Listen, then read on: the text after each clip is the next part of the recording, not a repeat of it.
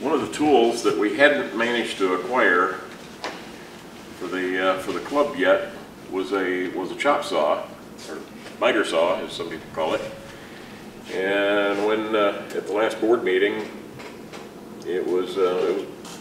that fact was brought up, and decided to go pursue finding one. And I happened to, while I was pricing them out, my first objective was to try to get a saw like what they carry here at the store.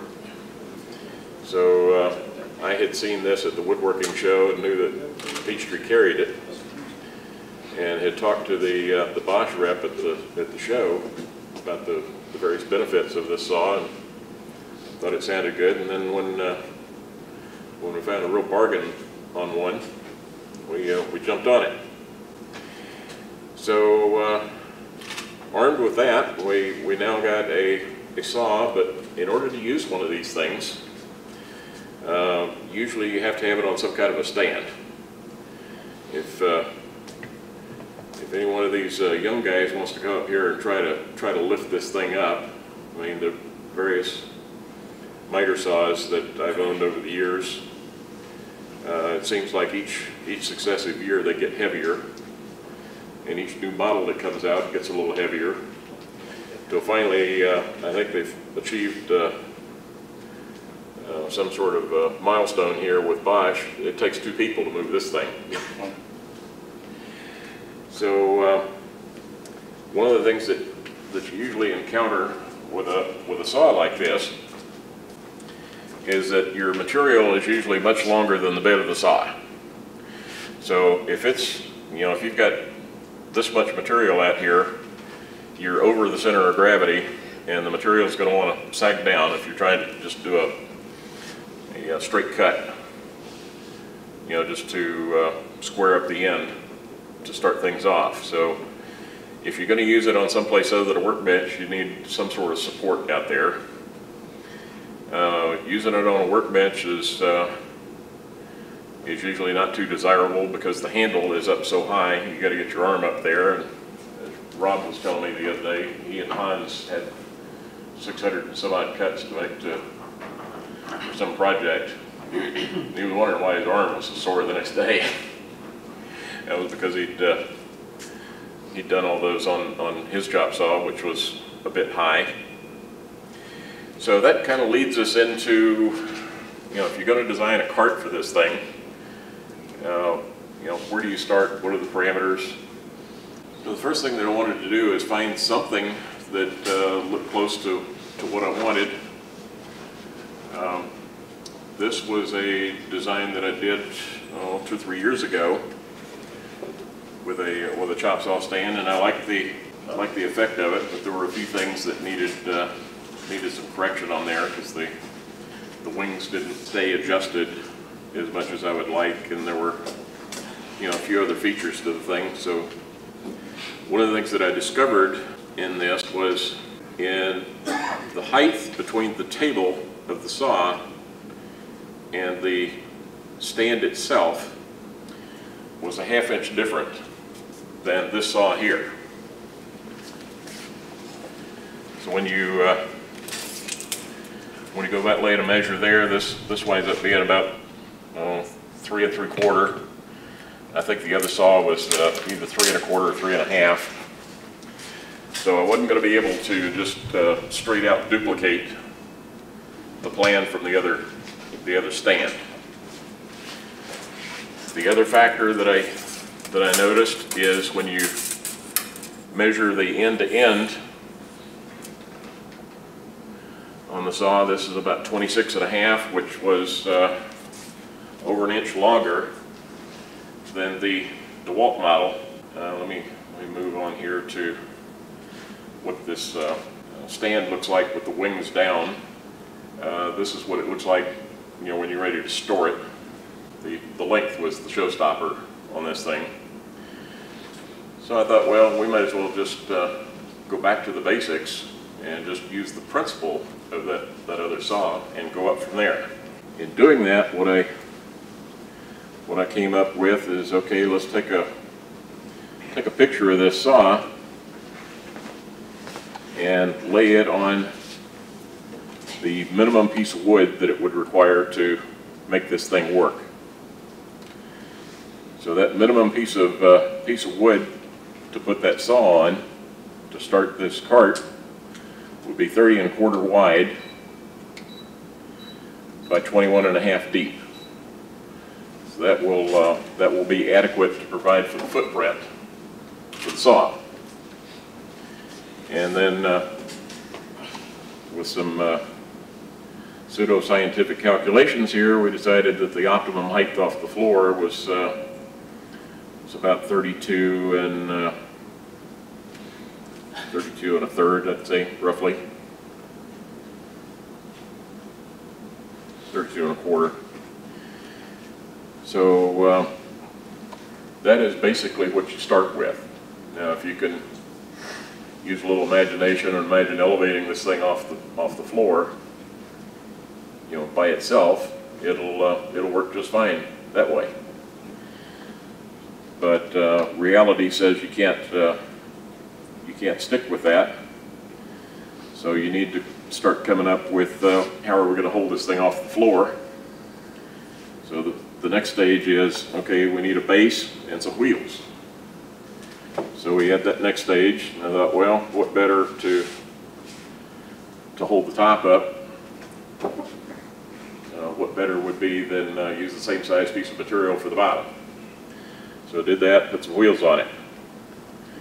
Then I started trying to figure out, okay, what do we need to do to hold these two apart? Because they obviously aren't going to stay there by themselves. So the height between the two now turns out to be 27 1/2. And then in order to come up with sides to hold the top up, put a couple of pieces of plywood in between to hold the two sides up. So then we go ahead and make those two parts, and you wind up with sides. You put a back on, and then the other thing that I like to add to something like this, even though there is a back, I like to put some sort of a spreader somewhere on the front of a piece. You know, because of the back being there, that's going to prevent it torquing in the back, but you can still get some stresses going on the front edge to cause it to work. By putting this spreader in here, that'll restrict that movement quite a bit. So now you've got your basic platform. So that in and of itself will hold the saw. You can put it on there, you can wheel it around at this point. Okay, next we'll get into, in case you hadn't noticed it yet, there is some space here between the sides and the edge of the top, similarly on the bottom. Seems like a whoops, but there is an intention there. It is by design.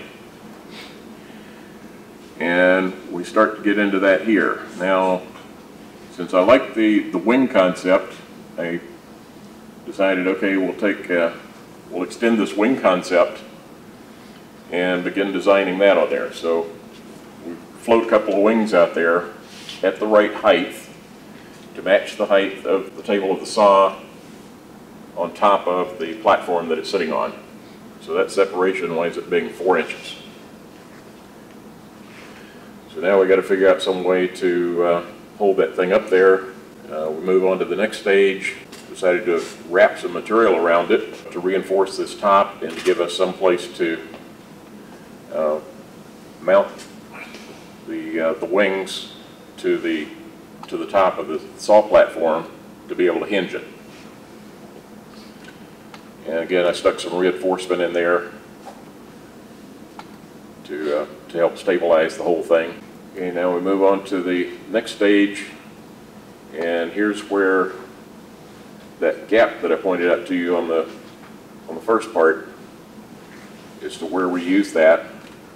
Stick a filler piece in there, which is a boss that winds up getting glued in place to prevent you to use conventional butt hinges to hinge this thing. I figured a butt hinge is nice and rugged. You know, it's really hard to tear one of those things up as opposed to something more delicate like a piano hinge. It's fairly easy to rip one of those off. So now we're beginning to have the elements of having the wings integrated to this chop saw stand. And we move on to the next stage here. Need some sort of way to keep the wings up.